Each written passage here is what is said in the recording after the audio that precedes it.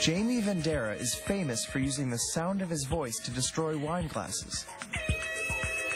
They seem to simply explode. But what's happening? I know the sound waves broke the glass, but I couldn't see how. So I'm going to use our slow motion camera to see what we are missing. Instead of singing, I'm going to use a speaker and a tone generator. I have to find the natural vibrating frequency of the glass. I have to match this tone.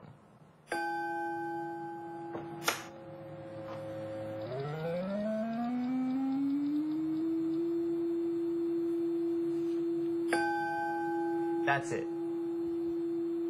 This is the exact tone to make this particular glass vibrate. When the tone is loud enough, the glass will shatter. I can feel the glass shaking, but I can't see it. If I add a straw, then it's more obvious. So what's happening here? The straw gets tossed side to side, but I can't see why.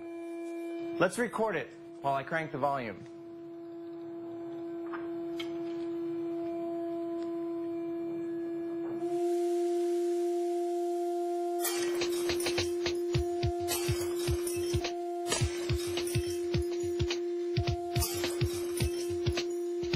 I took 10,000 frames per second, and I took 1 second.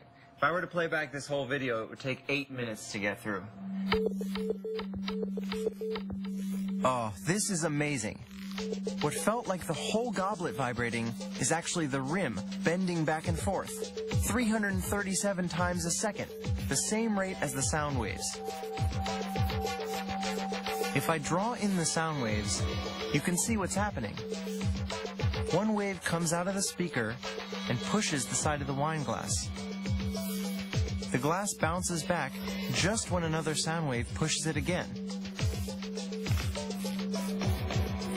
If the timing or frequency of the sound waves is exactly right, the motion will build until the glass breaks.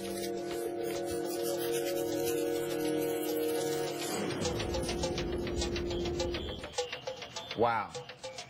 So, as we would expect, the speaker breaks the glass nearest to it.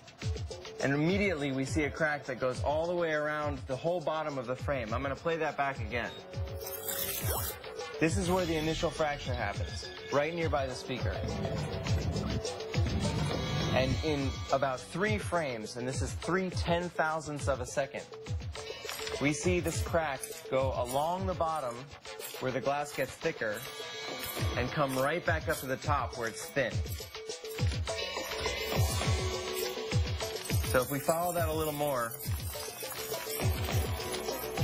this piece has just fallen off, but it doesn't in some sense even know that it's fallen off from the rest of the glass. All of the glass was shaking at about 300 hertz, 300 vibrations per second.